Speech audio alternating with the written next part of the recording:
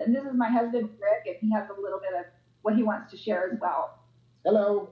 And of course, I'm always the guinea pig. So I said, okay, what you got now?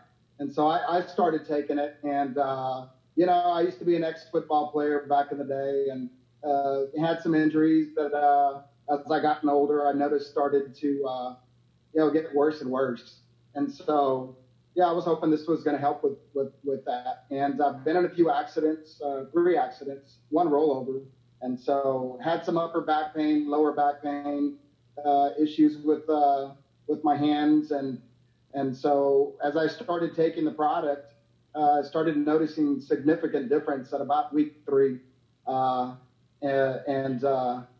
You know, my back stopped hurting, my knee pain, my shoulder pain, the pain stopped, you know, started going away. And so I was pretty excited about that. The biggest thing is last year around this time, I went and got some hair transplants done on the front section of my head. You know, if you cut my head on top in half from the middle to the front, I had 6,000 grafts done, and I was scheduled to go back and get the back section done, which was pretty much completely bald. Well, surprisingly, throughout this 2-month period that the pain went away, my hair grew back in the back section. And so that's surprising to me. So I canceled my operation to go here soon. And I'm going to give it 4 or 5 months to see how much more I can grow. So that was an exciting thing for me. Yeah, we've liked seeing the back of your head here recently. Oh yeah. Yeah, I had one girl that walked up to me and pulled the back of my hair. Just to make sure it was real. Just to make sure. Well, guys, I want to thank you. Don Lynn, you got anything you want to offer or ask? I know why the hair thing works, and that's a good thing to point out.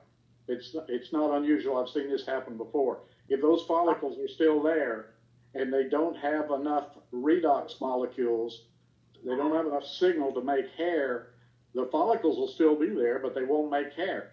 You give them enough signals, and then all of a sudden, those follicles then are healthier. They'll start making hair again. That's not unusual. Is the best way to do that? How are you doing that, Rick? Are you putting the gel or the liquid, the ASEA Redox? Yeah, it was kind of an experiment for me when I first started. You know, I did the 2 to 4 ounces, the recommended amount for 3 weeks, and then and so I started, you know, say, well, what about the gel? So I started putting the gel twice, once in the morning, once in the afternoon on the thinned out areas, along with spraying the oral 3 times throughout the day.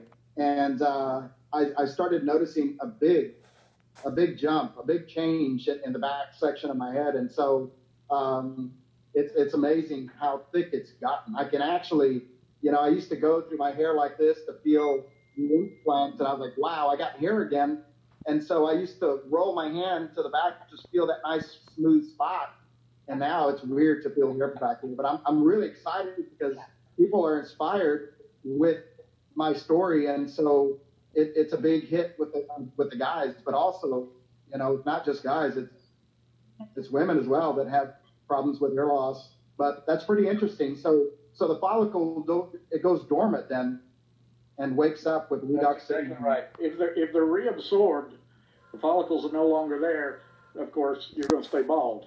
All right. But if they're still there, they just don't have enough signals to go ahead and function. They're still alive. Okay. They have enough signals to stay alive, but not enough to go ahead and make the hair. The same thing goes for diabetes and stuff like that. You know, if the cells are down there, and the beta cells, and they don't have enough molecules to make insulin, they're not going to make insulin. So the same principle happens, you know, outside as well as inside.